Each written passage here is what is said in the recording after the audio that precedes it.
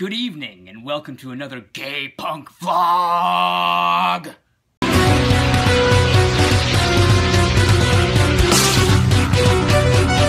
Today I'm going to be talking about my infamous, and maybe not so infamous, paintings! For those of you who don't know, I paint! It's great! It's a thing that I've done because painting, I don't have an explanation for my hidden talents. I don't need them, I guess. So today I'm going to show off just a little bit of the things I haven't showed off yet on this YouTube channel. The first one I'm going to show off is one I just finished, like literally yesterday. And I don't really have a name for it yet, but it's a merman, and he has pink hair. He looks a bit bald from a distance. I might fix that later. Who knows. But I was definitely inspired by, you know, mermaid lore, things of that nature. My seas are red, my sky is red. I really just didn't give a fuck. I just wanted to, I saw the colors in my brain, like red, green, black, silver, and pink, and I was like, I want that. And then I made them into an image, and that was awesome. Originally, I was gonna paint, the folk a little lover right here, but I figure less is more, you know? Who knows what that merman could be staring off into the distance? He could be staring at clubgoers or whatever, and, you know, and I'm really quite happy with this piece, and it's a thing. Next, and the most amazing thing I've done so far, is my evil sea bitch, as I like to call her. And, look at her. She's big, she's beautiful. Her waist is disproportionate to the size of her tits. Just get a good look of her. Head to toe, silver crown, Viking teeth, you know, bazangas, a shark hand, a claw, just look at her. She's vicious, she's mean, and this poor guy over here don't got a chance against her. Like most of my paintings, this one took a lot of planning.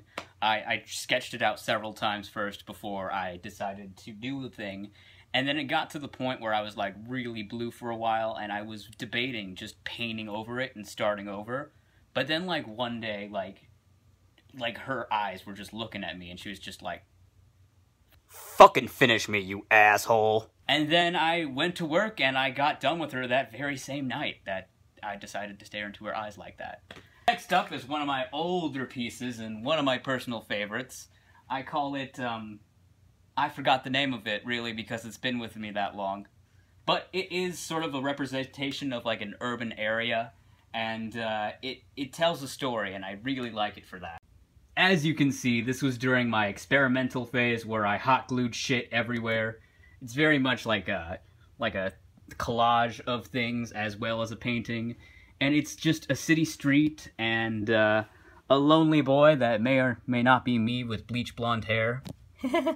And you know, just it tells its tale. I mean, there's a big old city. I mean, I could stare at this for quite a long time, and it's one of those things I am not ashamed to have on my wall because it's just really fucking cool. And it was during a part of my life where I thought everything was bullshit, and you know, it's just rebel art. It's just.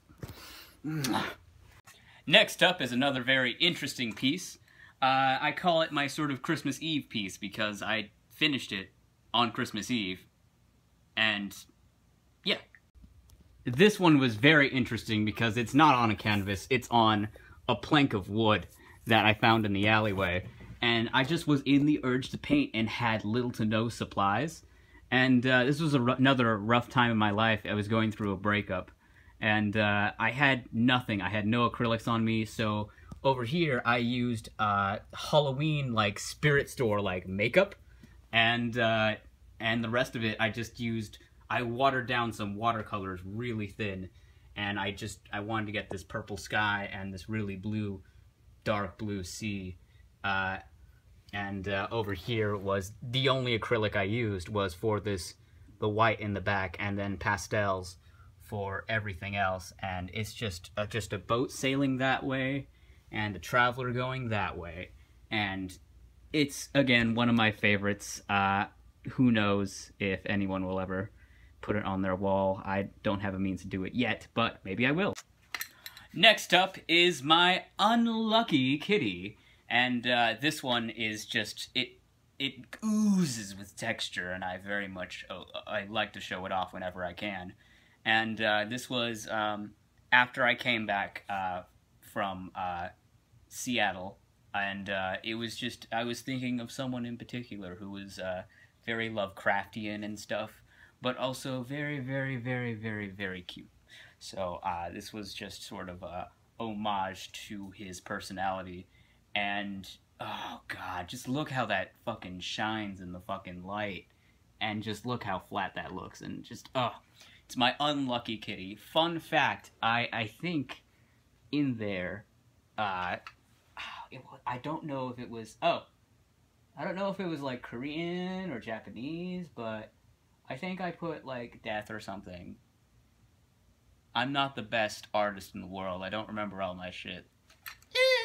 Next up is the Hamster Factory, as I like to call it, and it is my sort of representation of Modesto, California, back when it was painted, which was 2000, can't remember. But as I'd like to see, I want to do a sequel, sort of, to this painting of the inside of the factory.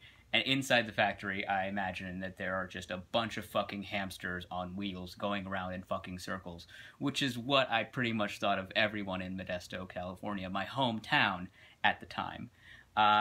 It's got a red sunset, and god, this is like the only time I used oil painting. And if you know anything about oil paintings, they take days to dry, and I don't have that kind of time, really.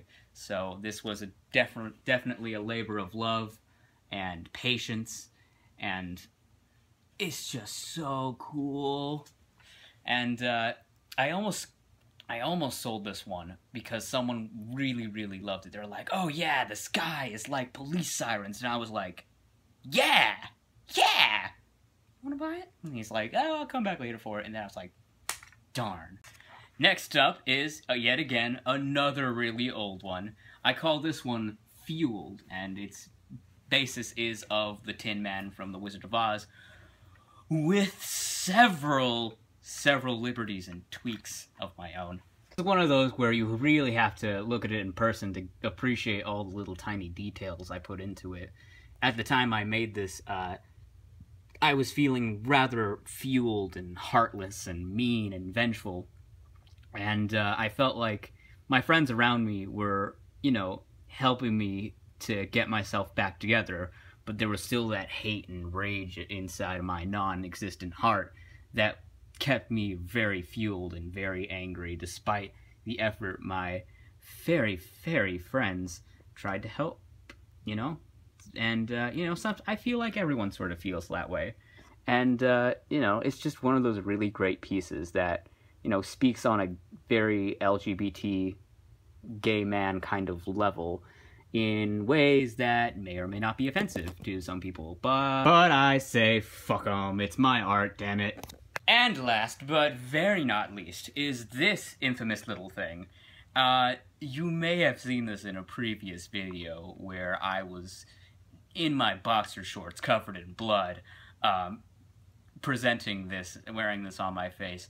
It was a very rough time, you know? I don't know if you know this about my channel, but I went through some very experimental kind of phases. Like, it's very, this channel is very experimental. Like, just, yeah, like I said, this is a piece that has been around for a long time, and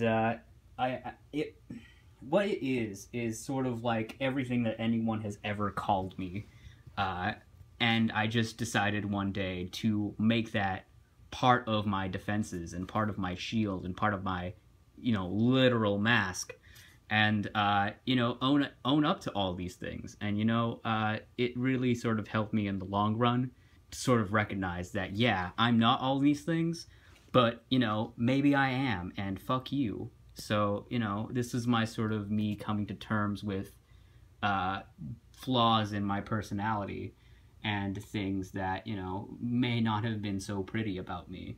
But, you know, I still think it's pretty, you know, just like the Phantom of the Opera, you know, things that people may not have seen, you know, that were beautiful, you know, he saw beautiful, and I felt like that sort of same thing at the time. I'm also a fucking sucker for classic horror references. Who the fuck knew? Alright, folks, that's about all we have time for. I may be showcasing these paintings in person in, maybe Sacramento, maybe Modesto, maybe wherever. But if you want information on where I'll be showing my paintings, there are links in the description to the like page for DOAF Productions. And you'll be kept up to date on where I may be showing and selling these. Ooh, spooky. But, you know, give me a like, a comment, and subscribe, you know, if you like this stuff and you want to see more of it. I hope to be bringing you more content as the future progresses. But, you know, till then, good night, folks.